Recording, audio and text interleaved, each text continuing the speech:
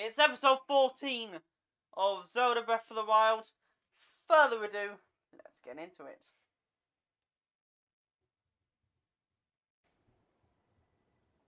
Hello my beautiful budgies, welcome back to another fantastic video. My name is of course Callie. Welcome back. It's episode 14. It's the first week of October. This is where we left off in episode 13. In this episode, we are going to Lake and Faron Towers and visiting a shrine quest that we'll do after we defeat Ganon. Yeah, episode 14 is going to be interesting. And then, of course, next week, for the second week of October, we will be going into episode 15 and 16. So, further ado, in this episode, there were a couple of mistakes that I made for some strange, awkward reason. I'm still confused why I did them. During the filming of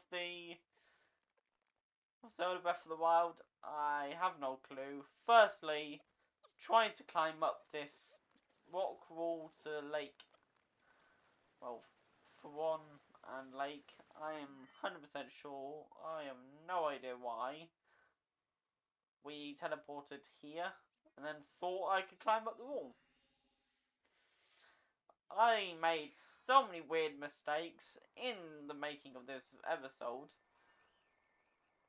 Oh, and by the way, this area, there are two shrine quests. Firstly, Evertide, which we'll take a look at later, and of course the three giant brothers, which we are going to now. I'll show you the three giant brothers. So by the way, hope you enjoy it. There's going to be a lot going on this October. We'll be heading towards Lineru, which will be starting on episode 19. And then we'll be doing Water Blight Ganon, which I can't believe we'll be getting to. So how are you all doing? Let's talk about me. I've been doing stuff, of course. I don't know if you know, but on the 16th Saturday I was supposed to go to the prom and stuff. Didn't do that. It got cancelled and I have no clue why. But yeah, of course I've been playing a lot more Zelda Breath of the Wild when recording it since I defeated Ganon. And yeah, I can't wait to actually catch up with it for you guys. So now we are up to the three giant brothers. So you can see one of the brothers there, which is kind of interesting. It's one of the many brothers. There's three of them. Yeah, we will be doing this shrine quest in the future. After we defeat Ganon, that'll be a interesting shrine quest to complete. I'm not 100% sure exactly what the episode will be, or when the episode will be, but it will be an episode. The three giant brothers. It's an interesting shrine quest that we have to defeat three giant brothers. Three Hinoxes. Yeah. Nice to actually show you guys that. Just a glimpse of one of the shrine quests that will happen in an episode. So if you're looking forward to that, hit that subscribe button and hit that like button. And yeah, eventually we'll be doing the Three Giant Brothers. And also, earlier you saw Evertide Island. I don't think you even saw that, but you saw where Evertide Island is. And that will also be a Shrine Crest.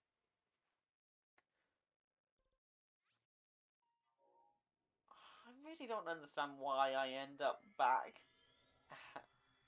doing some weird mistakes filming this episode. Like, I absolutely don't know what I'm doing. I think I went back to HDMI because I needed more health. So I'm gonna go and do this stable. Get more health. I'm really not... I don't know why I keep doing this, where I'll go to the wrong place totally. By the way, this is before I knew how to play Breath of the Wild, so the stuff that I do in these episodes are so questionable. Lately, I know how to play it, and I don't get confused. And by the way, that one is not actually there. That is not actually a memory in this area of the map. This is actually in Central Hyrule, or the Central Tower by there. It's not even in this area, so I have no idea why I decided to think that it's in this area. And also, we will look at all the memories in the future anyway, just before we defeat Ganon, because there is a different storyline of defeating Ganon. Because if you don't get all the memories, you don't get the end credits. Zelda goes, "Oh, do you remember me?" Then kicks you out, and then you have to get all the memories, and then very cute cutscene plays, which is the true ending for Breath of the Wild. If you don't get all the memories. And then we're back at H-Drummer, which, no idea why. It did a hard cut there. It's like I lost footage. And I had to stitch it up because I lost footage there. Not sure why I stopped recording and did all that, but I've recorded these years ago and I have no clue exactly what I'm doing. Because I'm missing a lot of coral seeds as well, by the way, which I literally could have picked up, and we could have got a lot more weapon slots, but of course we didn't. Because we need to do all the core works as well, and for some reason I didn't do all the core works. I mean, we see a lot of different areas where core walks are throughout this season. So if you see that bridge, that is where we need to go. But at the same time, thunder and lightning is on that bridge. Very complicated. And also, I don't know why I went to this tower first when there's literally a shrine right next to the bridge.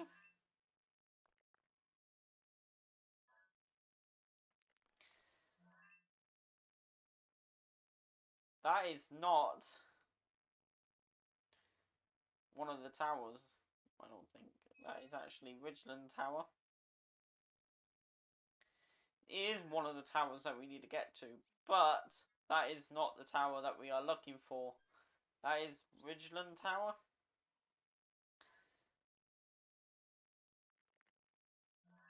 Which we will get to at some point. Now that is Lake Tower, which is one of the shrines that we need to head to. And also we can see Faron Tower from here as well.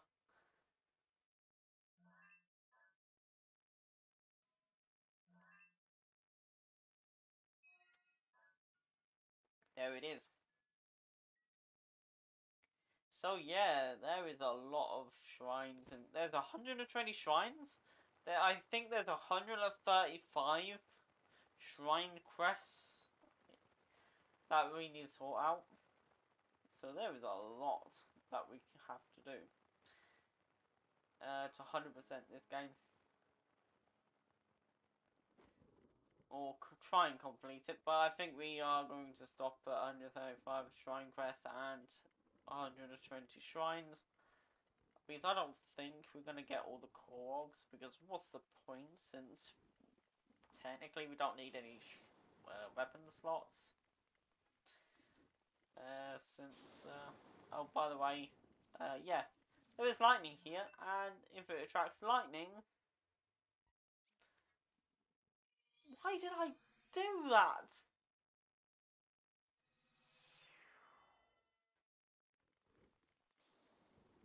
It's very confusing why I decided to do that. This is Odium, which actually is the shrine closest to the map, and that's how you die. Because, of course, metal can attract lightning. I didn't realise that at the time. I'm a dumbass.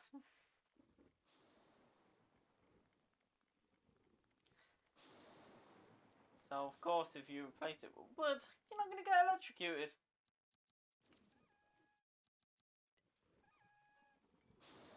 And I made some questionable choices during this playthrough of Zelda Breath of the Wild. If you do want to see me play it properly, not me messing about, you can do, but, you know, after I get the Master Sword, because apparently that's the only time I actually start playing properly.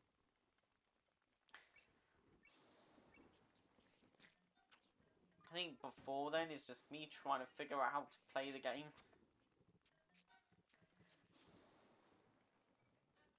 Because this is still the start of the game, sort of. This is just me messing about for some strange reason, even though I'm recording.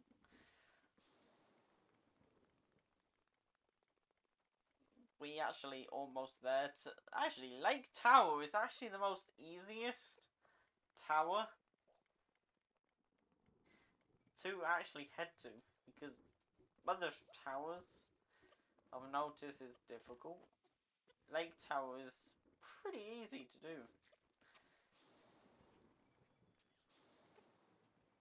I thought that Lake Tower is pretty difficult, because I thought with all the lightning that I'm going to keep dying constantly.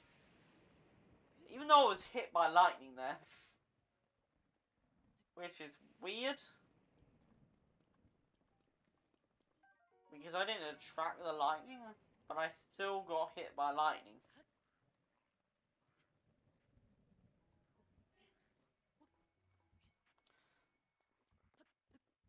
So yeah. Now, for some strange reason, it clears up.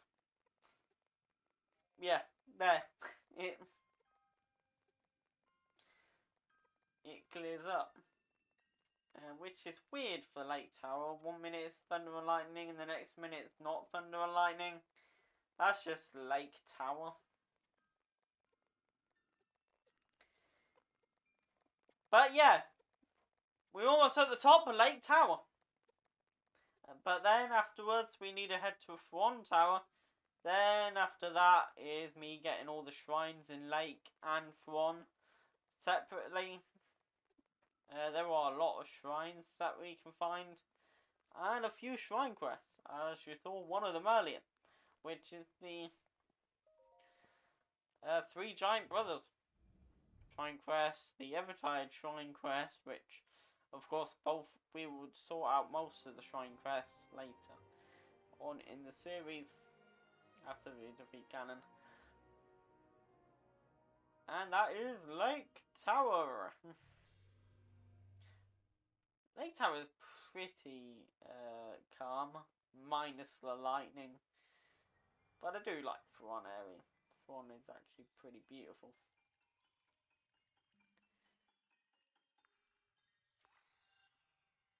there we go. That's what lake. Actually, there's a shrine right in the middle of lake. What's the lake called? Yeah, there's a shrine right in the middle of the lake. If I recall, which we will get to. Lake Hylia. Yeah. There will be a shrine right in the middle of Lake Hylia. I do remember that though.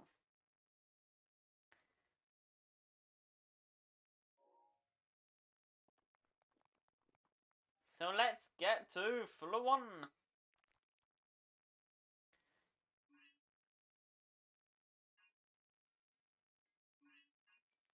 So Faron's going to be tedious. So getting to Faron Tower is gonna be tedious.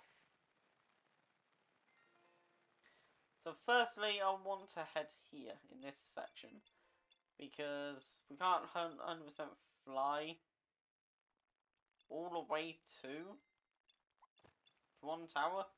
But heading in this general direction, we can actually head to Faron Tower. I mean, we can wind bomb, but at the moment I haven't figured out how to do that. So, don't go going down in the comments and saying, oh, you could just wind bomb there. Unfortunately, I don't have the skills to be able to wind bomb. I never learnt how to do the wind bomb trick in Breath of the Wild. Because I know that you can use the paraglider and wind bomb, which actually gets you there faster, but I never really learnt to do that, and how every time I do that I end up blowing up. So I'm not going to ever try wind bombing in this run. It's weird because I know it's weird that I play like such a noob throughout all this footage, but then all of a sudden I end up going into a professional player. It's such a weird run because 1 minute I'm like such a noob, and then all of a sudden it goes into me going, yes, I know exactly where I'm going.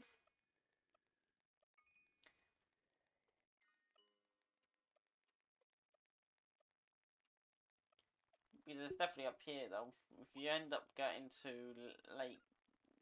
Oh, yep, that is one of the fairies that you saw there. Which only just realised in this run is that I see one of the fairies.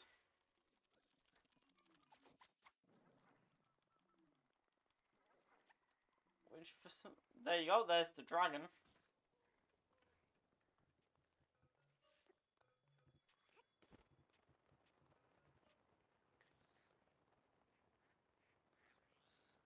You see this is actually the Faron Tower. And that's how you get to Faron Tower.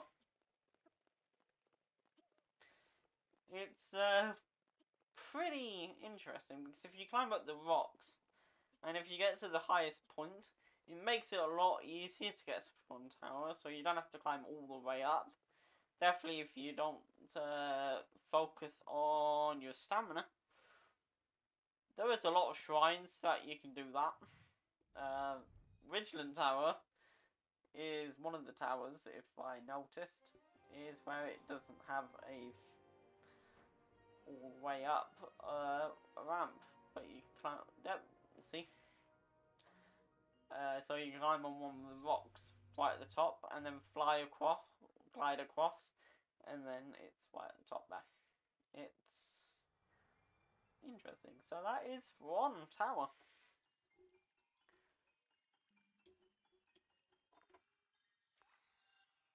So the next few towers is me finding all the shrines that we missed. That's one.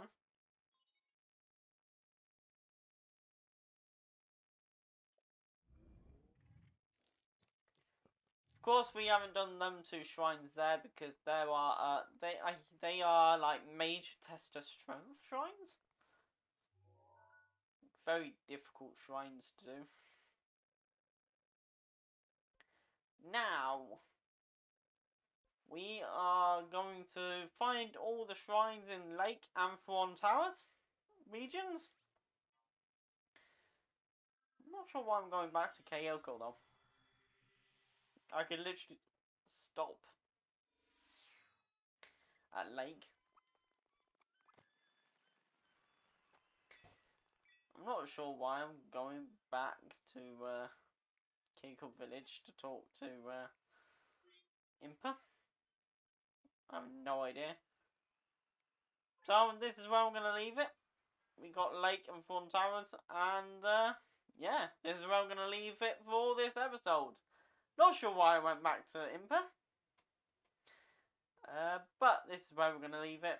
So, in the next episode, we will be visiting all the other shrines, finding them. That's what's happening in the next episode. And then, of course, doing all the shrines in Lake and Fawn regions. That we can do.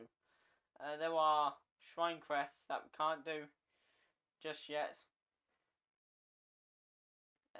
So, we'll sort those out and complete all the regions and all the shrines.